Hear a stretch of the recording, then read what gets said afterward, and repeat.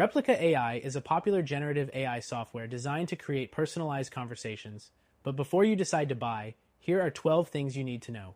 With so many options out there, like ChatGPT or other virtual assistants, how does Replika compare, and is it the right choice for you?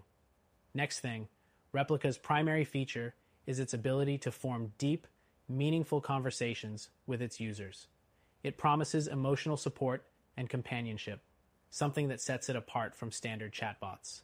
However, while its ability to simulate emotional connection can feel real, it's not quite as advanced in delivering nuanced responses as some competitors, like ChatGPT, which pulls from a more vast and varied database. The third thing to note is that Replika offers different subscription tiers. The free version allows you to interact with the AI, but to unlock more features, like voice calls or extra personality options, you'll need to pay for the Pro version. This isn't unique to Replika, as many AI tools offer a free version, but lock premium features behind a paywall, similar to what you'd find with tools like Jasper AI. Moving on, one major downside to Replika is that its responses can sometimes feel repetitive. While it's designed to learn from you and improve its conversation skills, it still has some limitations. Unlike other AIs that are powered by more expansive data models, like ChatGPT, Replika can sometimes fall short when it comes to handling more complex questions or discussions. Next thing, Replika isn't always the best at handling difficult or sensitive topics. While it's designed to offer emotional support, some users report that the AI struggles to provide meaningful advice when faced with challenging situations. This could be frustrating if you're looking for something more reliable or insightful compared to AI companions from platforms like Wobot, which is specifically built for mental health support. The fifth thing you should know is that Replika can simulate a wide range of personalities. Whether you want a supportive friend, a mentor, or even a romantic partner, you can customize how Replika interacts with you. But this can sometimes lead to issues where it feels like you're having a conversation with an overly idealized version of a person rather than a genuine AI companion. Now, let's talk about security. Replika takes your privacy seriously, and all your conversations are encrypted. However, as with any online service, there's always a slight risk. Replika does store chat logs, and although it's clear about how it uses data, it's still something to consider if you're concerned about privacy. The seventh thing to be aware of is Replika's ability to generate art.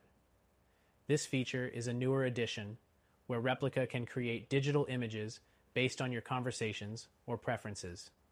It's a fun feature, but it's still in its early stages, and the quality can be hit or miss compared to more established AI art generators like DALL-E.